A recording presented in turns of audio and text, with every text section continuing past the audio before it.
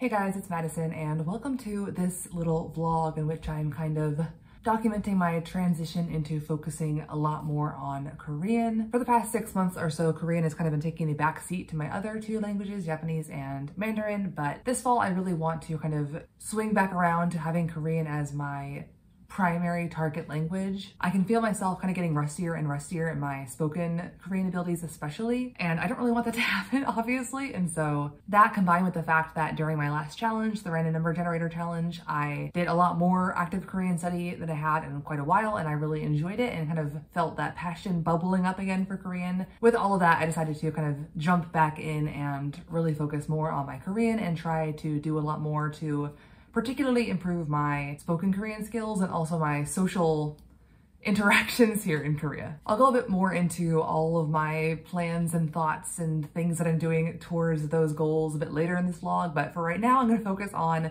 the first thing that's happening in relation to this social and spoken Korean stuff, goals, things that I'm working towards, and that is that I signed up for a Korean class.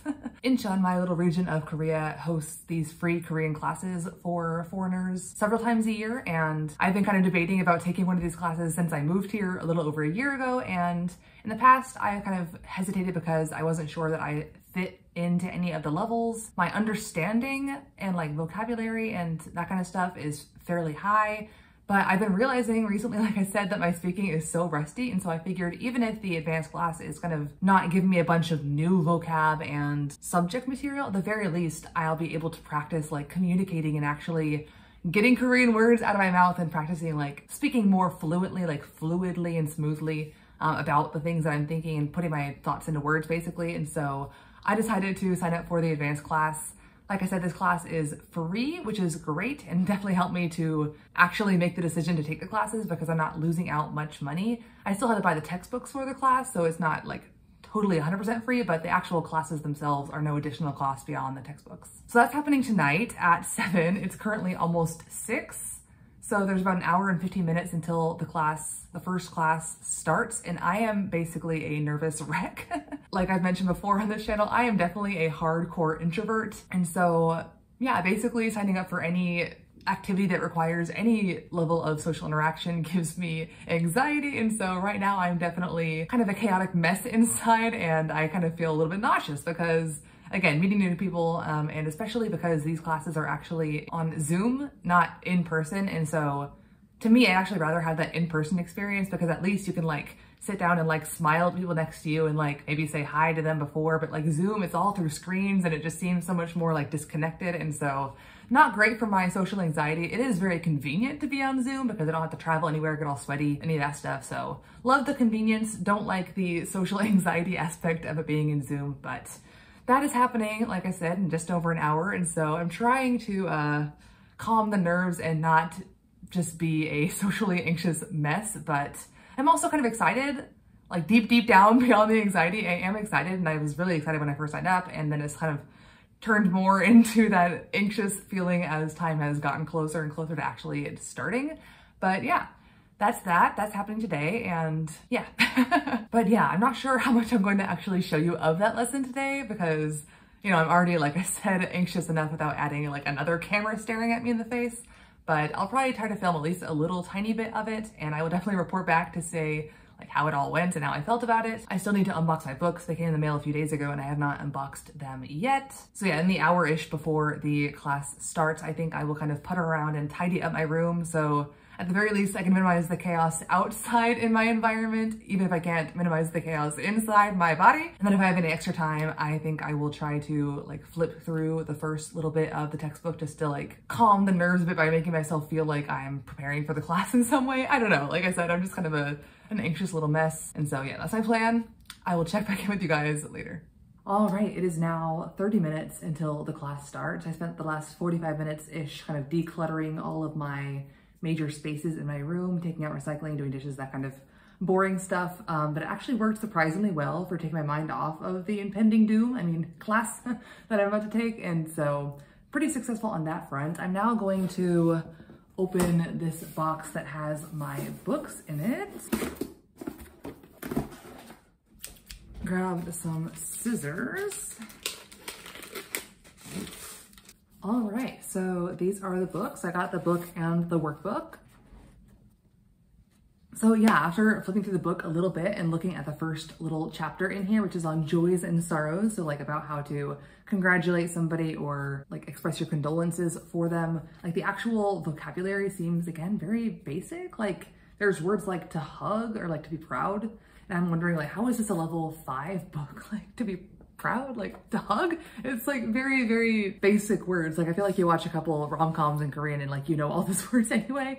But again, I'm gonna like withhold my judgment completely until I actually take a few classes and get a feel for what the actual level of the class is. Because again, I'm not sure, you know, how the professor designs the activities can really drastically scale how difficult the class actually is. And regardless, again, I can use this as an opportunity to just get back in the habit of turning my thoughts into actual sentences without hesitations and that kind of stuff. And, you know, I can bring my own vocabulary practice and expression practice into things, you know, even if we're not covering them in the book, just things that I've learned on my own and like make a point to actually include them in my sentences. So again, we'll see how it actually goes, and I will update you guys again after the actual class with how things went, my thoughts, feelings, and the level and that kind of stuff. So yeah, wish me luck. I still have like 20 minutes to just sit here in this anxiety until the class starts. Probably gonna try to distract myself with like a YouTube video and just not think about things until they start, because again, just interacting with people I don't know just gives me, you know, a lot of nerves. I will never understand how like I'm so comfortable being a professor, like in the exact same position, like starting a new class. Like I get like a little bit of like jitters in the first day of like, oh, I wonder how the new students will be. But like, I never have this like meeting a new person social anxiety with my own students, which is interesting. But like any other social situation outside of my own personal like teaching classroom, I just get so nervous. I don't know why, but yeah, gonna try to avoid those nerves for 20 more minutes, like I said, and I will check back in with you later.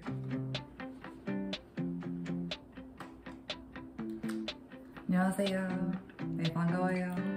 매일 습해요. 요즘은. 네, 맞아요.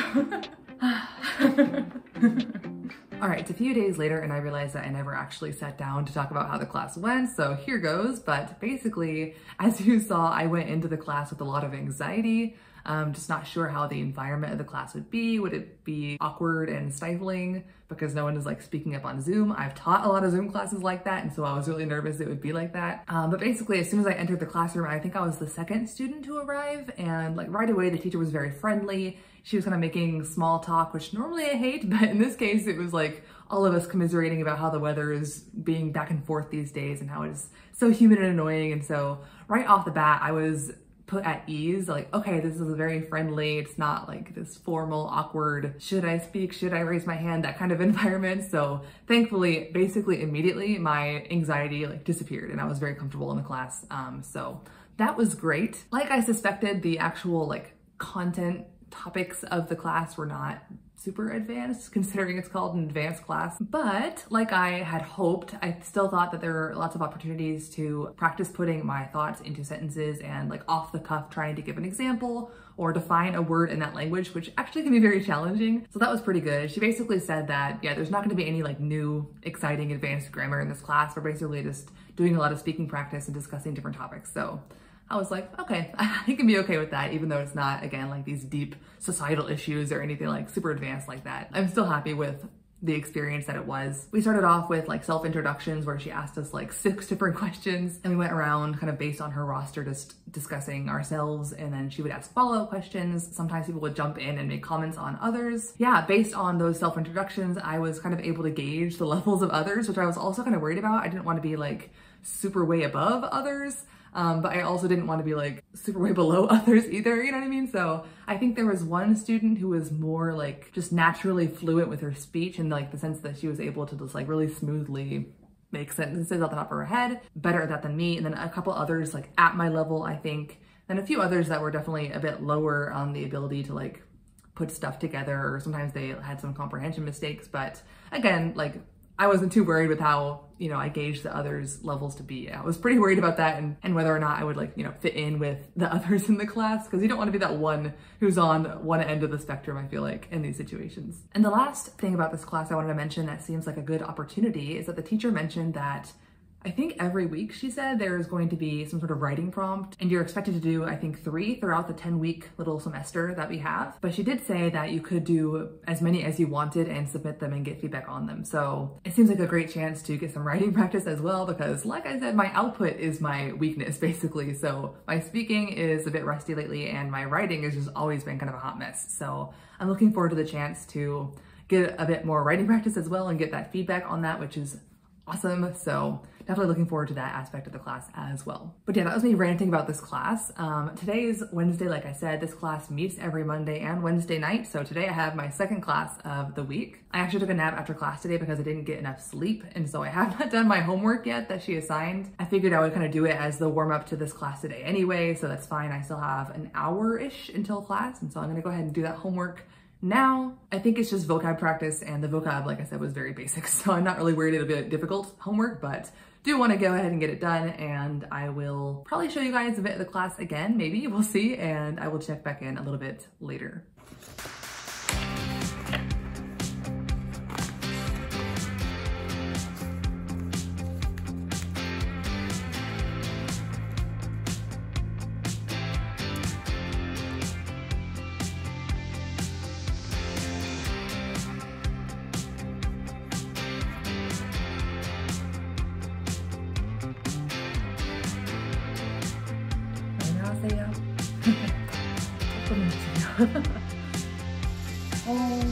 하품이랑 똑같죠? 그냥 많이 해야 돼요.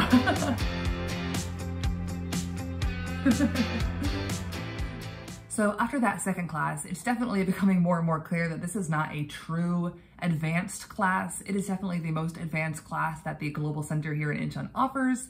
And I think it'll still serve my purposes, which primarily was to just get my voice out there more in Korean. And this is definitely going to do that. Even if I'm not, discussing the most deep or profound or complicated of topics, it is still me practicing, kind of explaining myself, giving examples, all that stuff, communicating in Korean. So check, that goal will still be achieved. And like I said, there will be writing as well, and I'm excited for that as well because my writing is not advanced.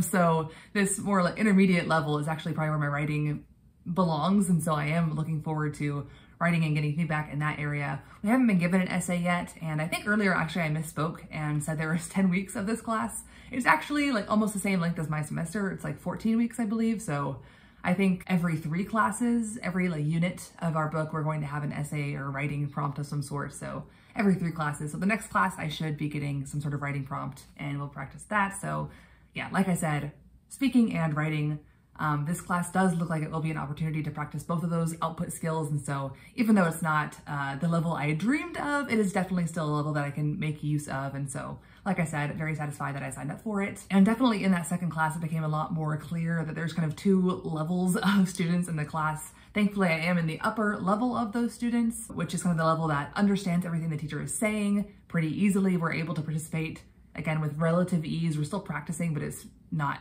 difficult for us. And I think most of us in this upper level kind of joined in at the advanced level or in the upper levels. It seems like most of us kind of came in and were kind of wanting to practice speaking a bit more. Then the lower group of students seems like they kind of came up, from what I gathered at least, through the other lower levels of the classes. They seem a little bit more unsure of grammar, and like I mentioned before, the grammar in this class is very basic, I would say, grammar. But the students who are kind of in that lower group seem very confused, or at least they kind of seem like they need more time and practice for those concepts, whereas the majority of the class could skip over it entirely and be good. So I can tell it's kind of hard for the teacher, and I've been that teacher in that position where you have students of different levels, and it's kind of hard to meet both groups. If you're kind of catering to the upper group and kind of having more free flow conversation, then you're kind of leaving out the lower ones who don't know what's going on. And then if you just cater to them, then the upper group is really bored because we all know the grammar. So, you kind of have to balance those 2 things. And so it seems like it'll be a good experience overall. And so I am looking forward to continuing it. But yeah, that was the first week of this class at least, and we'll see how the remaining 13-ish weeks end up going. But yeah, originally this vlog was supposed to be about a lot more than just this one class that I signed up for. It was supposed to be about all the different ways that I'm kind of jumping back into Korean this fall and how I'm trying to socialize more in Korean as well. and didn't end up being able to actually show that through filming anything. I was hoping to do like some Korean reading in this vlog, but this week has just been kind of a crazy hot mess for me at work. I basically lost access to the online classroom where I teach, and like 80% of the things that we do in class involve some element of that online classroom, and so it was kind of a big pain in the butt to totally rework and redo my entire week of lesson planning and teaching. So that was a hot mess, but thankfully today it all got sorted out, and so hopefully moving on I can do a lot more Korean studying in my daily routine. But there are some Korean updates that I do have to share finally at the very end of this vlog. The first one being that I did sign up to take the topic again this year. I'd taken this test twice before, once in 2018, once in 2020. I got level 4 the first time and level 6 the second time, which is the highest level. But my certification did expire last year, and I do kind of want to keep that certification on my resume. So that's one reason I'm taking the exam again. And the other reason is just because I think it's a really great way to motivate myself, and also it's kind of fun just to see at any given time like what this test says my abilities are. Even though obviously no test is a perfect measure of anyone's language abilities, I think it is a kind of a fun way to at least kind of track progress over time and how things change. So that's why I'm taking the exam, and that's happening in November, I believe, mid-November. And the new thing about this test is that it is actually the first ever IBT topic IBT, which is the computer-based test. And so I'm really excited to see how this kind of changes things, especially in the writing section, which is actually also one of the big reasons I want to take the topic again, to kind of push myself to improve my writing. My writing scores have always been way lower than my other scores. I think last time, for example, I got 96 in listening, 96 in reading, and then like 55 in writing. So like almost half the scores of my other abilities. Keep in mind, of course, that listening and reading are both like input skills and writing is an output skill. So that's also a big difference there. But I really want to use this test as kind of a pushing, motivating factor for me to practice my writing skills, get better at writing. I've always been terrible at writing because I never want to practice it, but hopefully between this class and kind of the practice writing I'll get in that, and then also just other practice that I do on my own, I'll be able to really up my skills and see a jump in that score. Hopefully, I'm putting it out there now as kind of a accountability kind of a thing. So we'll see how things turn out at the end, but that's my goal, at least for now. Then the last couple of ways where I really want to kind of improve myself in terms of my Korean is, number one, I really want to improve my reading, and I just want to read a lot more. I feel like if I just read a lot more, I would really improve my skills naturally, just from all the language entering my head and seeing words multiple times over and over again. I feel like I would really help improve my vocabulary. I just never seem to actually do reading in my daily life. And so I'm really hoping to get a lot more reading done. I'm thinking about doing a reading challenge or two this fall to kind of motivate myself again to get into that habit. We'll see how that turns out or what I end up doing, but thinking about that. And then finally, I'm really wanting to get more socially involved here. If you watched way back when I first made my 5 regrets from my time in Korea back when I was still in the States, reflecting on the previous year when I had left Korea and kind of my year time spent in Daegu. One of the things I talked about a lot was just how I let my natural introverted stay-at-home self really prevent myself from getting involved, and I didn't really make a lot of new friends. I kept a couple of existing friends, but I didn't really reach out and explore new friendships. I didn't really get involved locally with like tennis or any other of those kind of activities, and I really regretted that. And because I didn't do any of those things and I kind of just went from work to home to work to home, I ended up using mostly English during my time in Daegu. And, you know, flash forward a few years, here I am. I've been here in Incheon for a little over a year now, a year and a month, I think. And basically I've done the exact same thing here. Still, I have not gotten involved in local activities, and I don't really have a lot of friends. I have a lot of friendly coworkers, but that's not the same thing as like an actual life friend. I get along with my coworkers, but most of them are like 5 years older than me or more. And so even though I get along well with them at work, they're not really, you know, people that I would go along life with just because we're kind of in different stages of life. And so I really want to kind of get out there and explore activities and get involved. Finally, after a year of saying I'm going to do it, I'm determined to do it now. This week, I was really hoping to go to the tennis center and sign up for lessons or something just to get involved there and kind of get my foot in the door and hopefully meet some people and get involved in some stuff involving tennis. But again, because of kind of the crazy work week that I had and just the fact that it was kind of hot and